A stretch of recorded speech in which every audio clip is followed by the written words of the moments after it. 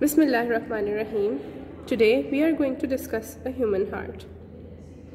We have 4 chambers in heart, 2 ventricles and 2 atria. Coming towards, first of all, we have right auricle. It is an ear-like extension of the right atrium. Here we have the auricle.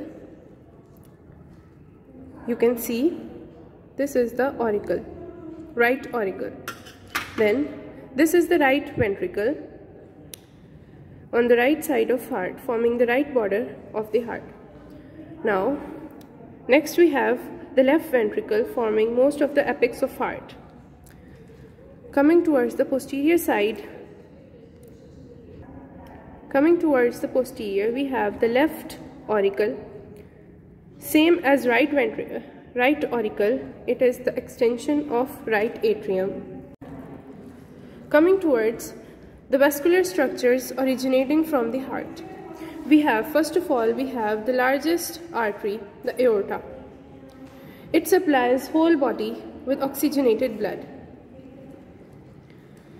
The ascending aorta arches to form the aortic arch, which gives off 3 branches. First of all, the largest one, as you can see, is the brachiocephalic trunk.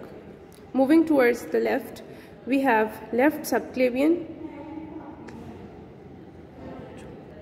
Moving towards the left, we have the left carotid and then the left subclavian artery. Then the aortic arch descends to form the descending or thoracic aorta. Now here, anterior to the aorta, we have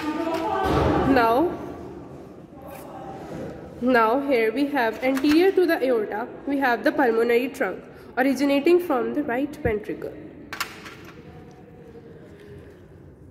The pulmonary trunk ascends towards the posterior of aorta like this and divides into 2 pulmonary arteries.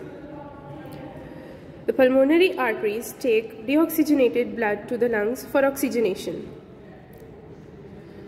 As far the veins are concerned, there are 2 on the posterior of the heart. There are 2 pairs of pulmonary veins draining into the left atrium. They drain oxygenated blood into the left ventricle.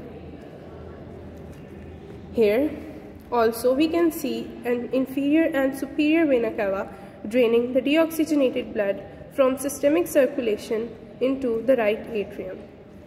Here, this is the inferior vena cava, and superiorly there is superior vena cava.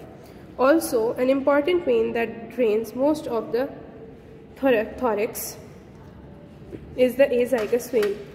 It drains directly into the superior vena cava. So this was all about the external features of heart.